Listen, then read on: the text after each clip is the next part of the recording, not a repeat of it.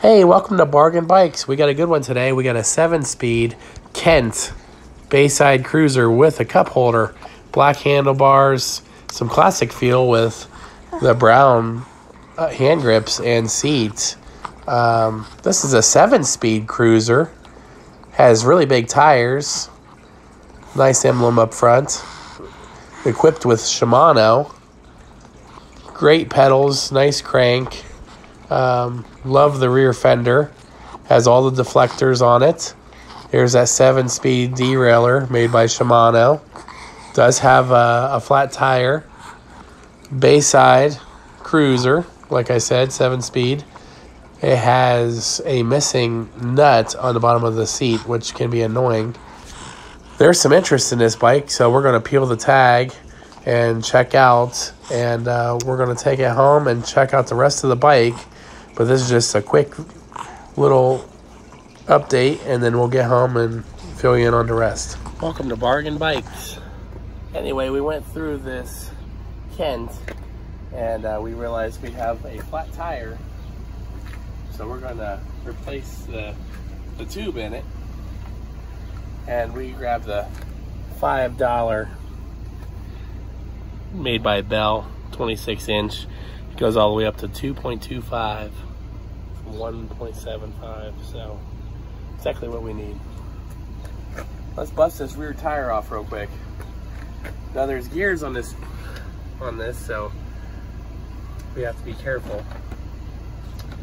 But for the most part, it should be pretty self-explanatory.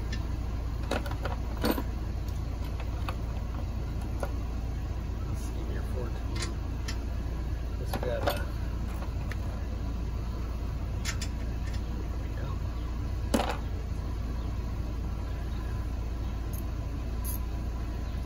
not too bad. Just bust the back two nuts off here.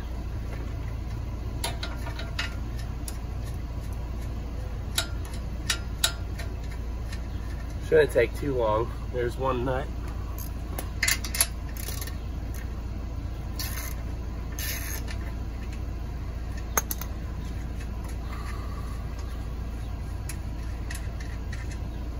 There's two nuts.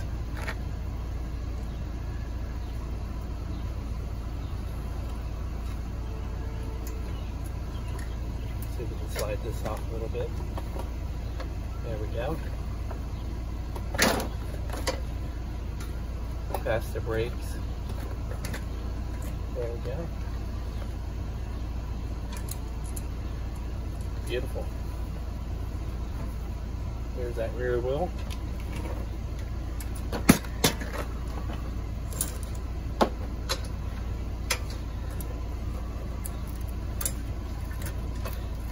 Kind of lay the bike. There we go. Kind of lay the bike down.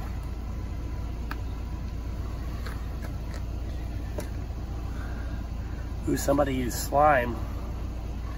Try to cover that up. What I usually do, the tire's kind of loose, so I just kind of reach in there and kind of pull it all off. There it is, right there. Not too bad of a job.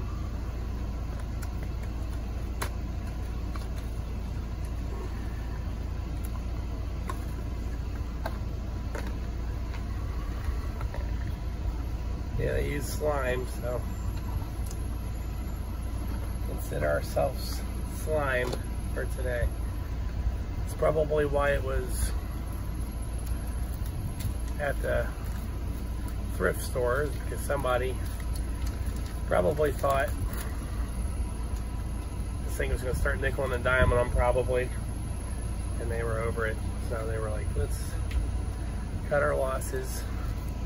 Probably get a new bike. So I just kind of feed it in there all the way around.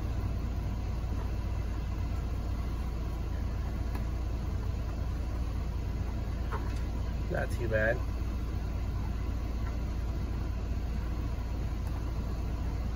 Remove the valve stem cap. come over here, kind of put it back on the rim here.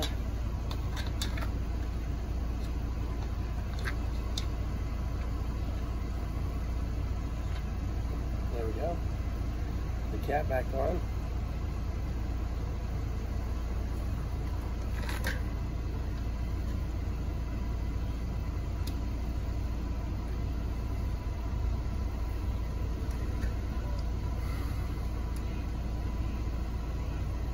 Just, you know, a little bit at a time.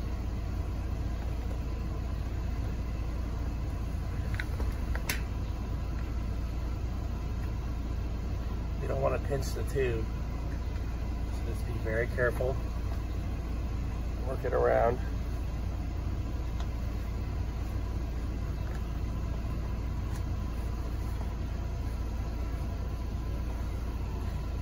Try not to pinch that tube.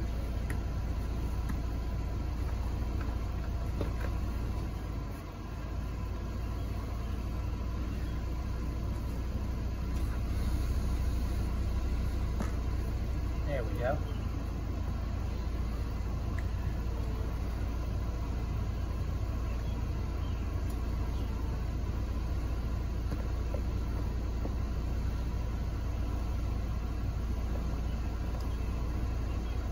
There she is.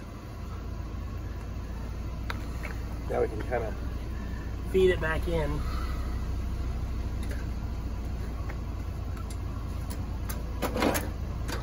Try not to make it too tough on ourselves. Try to turn it upside down.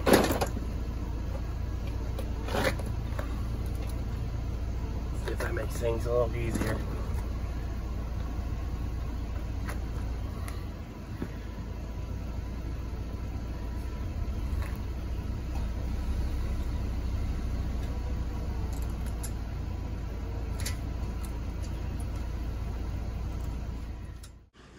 Anyway, we got the tire on, tubes changed. We'll add some air here. Want to make sure the tire stays seated. But overall, this was a $49.99 bike at Goodwill that needed a new tube and a nut on the seat. We've gotten home here and we've done these little projects to, you know, get this bike ready for a nice little flip.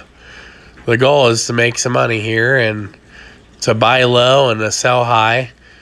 Some of you are interested in this kind of stuff, and I'm just showing you some of the physical things you got to do when you get home to get these bikes ready to go and into a new home where somebody will enjoy it more than, you know, well, like I do picking the stuff, you know, about the same level of enjoyment. Anyway, we're down to the last two nuts here. We'll tighten them up. We'll add some air to the tire.